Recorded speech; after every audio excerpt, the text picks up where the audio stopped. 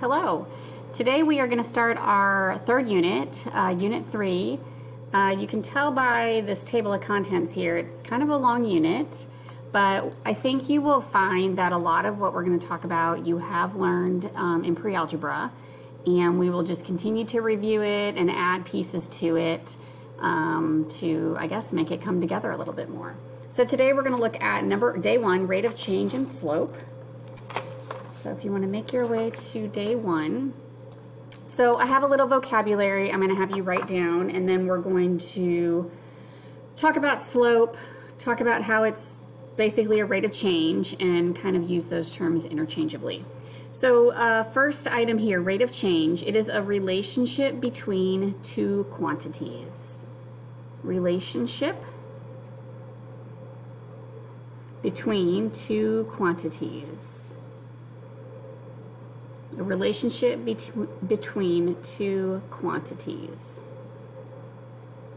Okay, so that is our definition of rate of change.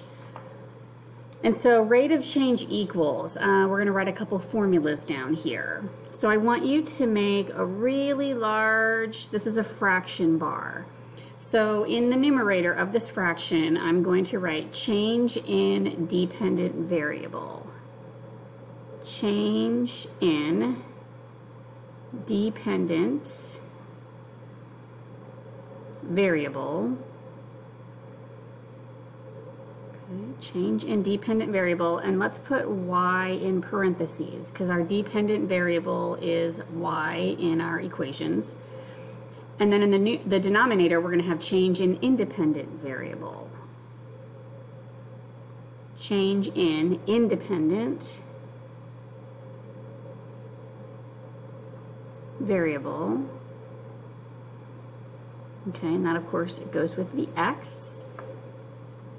And so a shorter way to write this is the word change in math and science can be represented by what's called a delta. So delta is a way to say change, and it's represented with a triangle.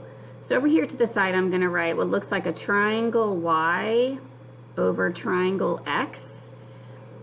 And so the way I would say that to myself, I would say change in y, change in x. So change in y over change in x. So when you see, I'm going to also add the word delta, it's a Greek letter. When you see a triangle and you know it's standing for a Greek letter, that is going to be our delta. So we're looking for the change in y over change in x. Okay, so let's apply that to these two tables below. So when I'm talking about change, so how is 5 changing to 8? How is 8 changing to 11? And so oftentimes when you're trying to determine the change between 5 and 8, you're really subtracting the two.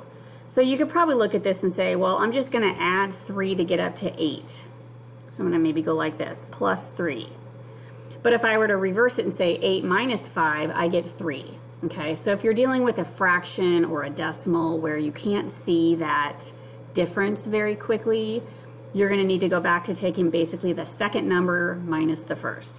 So 8 up to 11, that's another increase of plus 3, 11 up to 14. So my change in y looks like 3. Let's do change in x. 4 plus 2 is 6.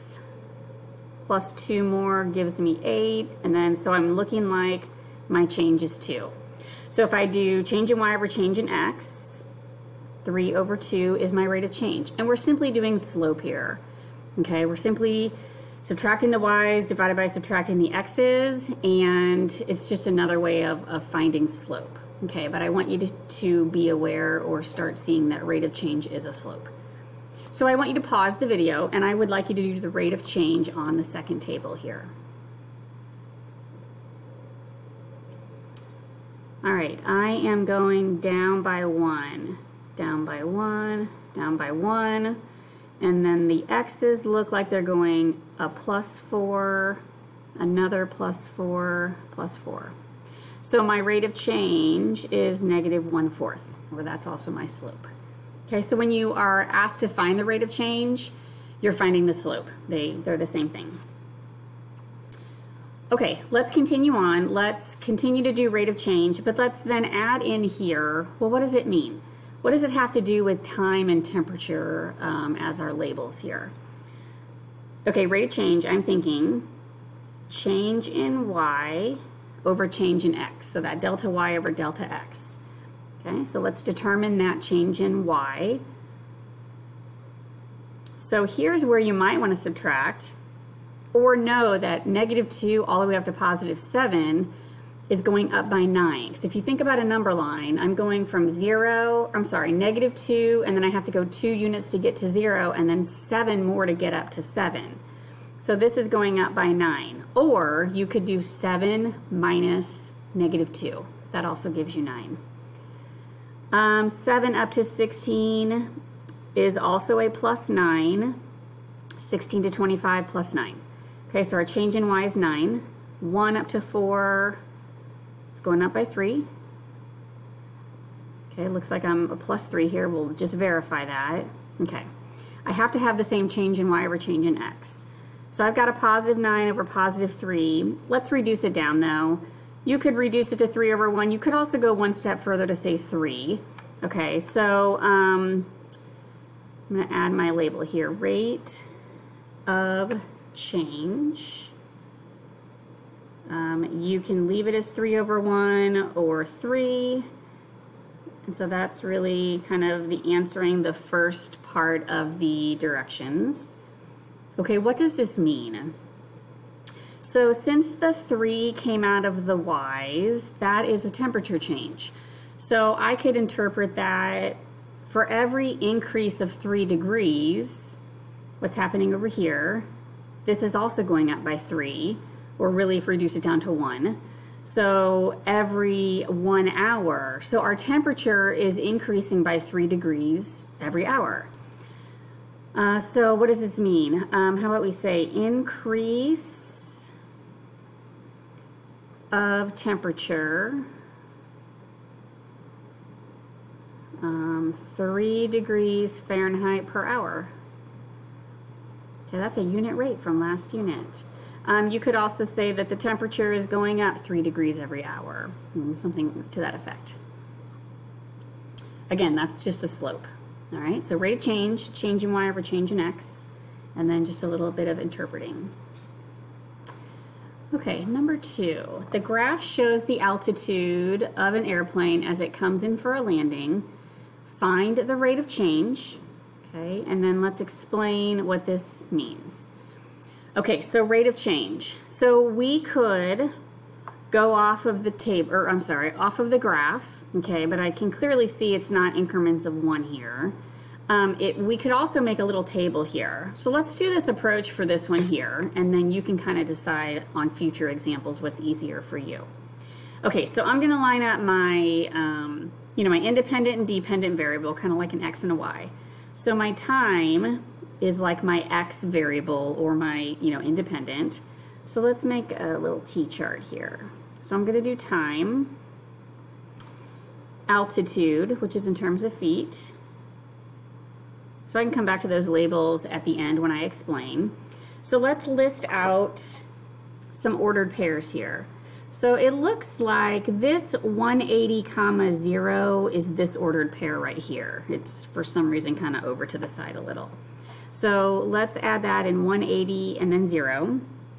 And then this dot right here is 60, 1000. 60, 1000. Okay, so let's do change in y over change in x. Change in y over change in x. So from 0 up to 1000, that's an increase of 1000. So there's your change in y.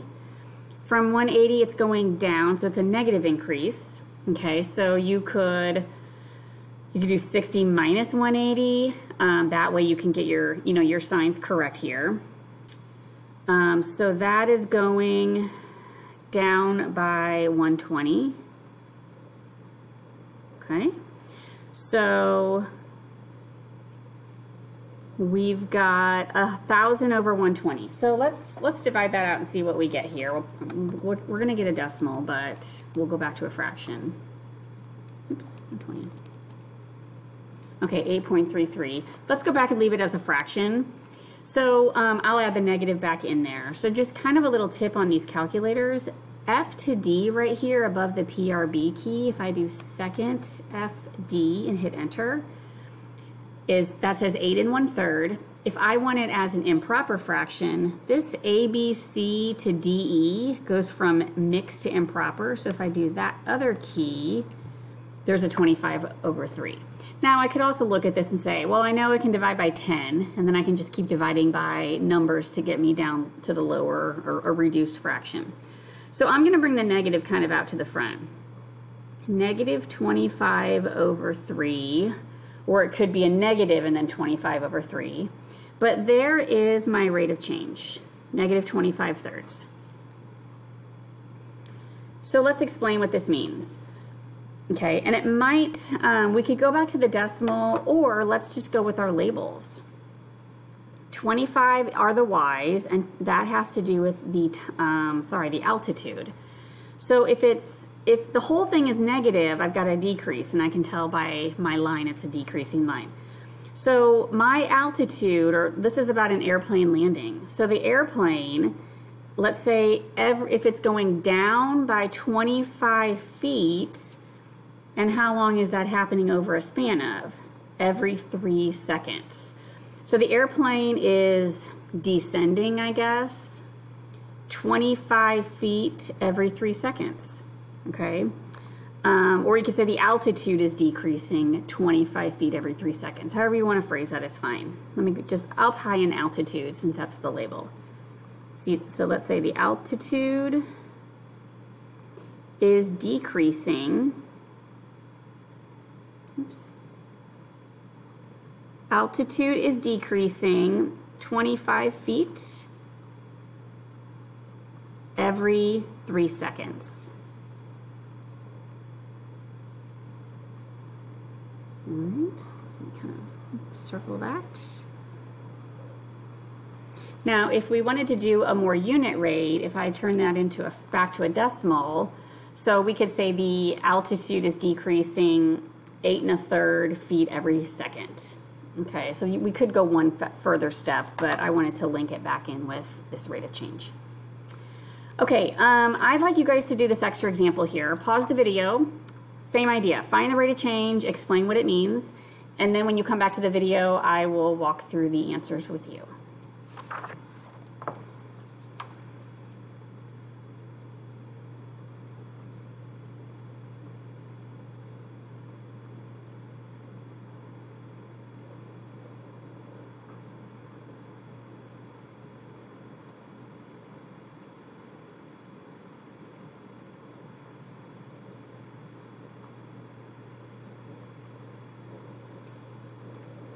Okay, I'm just starting to make a little table. You can have just 2 values. I just went ahead and did 3.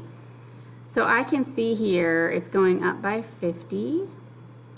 Going up here by 1s. So my change in y over change in x is 50 over 1. Or I guess you could just say 50. Go ahead and just put a box around 50 over 1. So what does this mean? So everything's positive, and you can tell by the graph it's going up. So the distance traveled, so the automobile is traveling, the distance traveled is 50 miles every 1 hour. So going 50 miles every hour, so that's also a rate, 50 miles an hour, but we'll leave it in terms of labels here. Distance traveled, let's say goes up 50 miles every hour. Or I guess you could say the car is traveling 50 miles every hour. I'm not sure going up makes sense with distance, but increasing 50 miles every hour. Okay, I'm going to stop this video, and then if you would go on to the next video to work those examples out on the next page.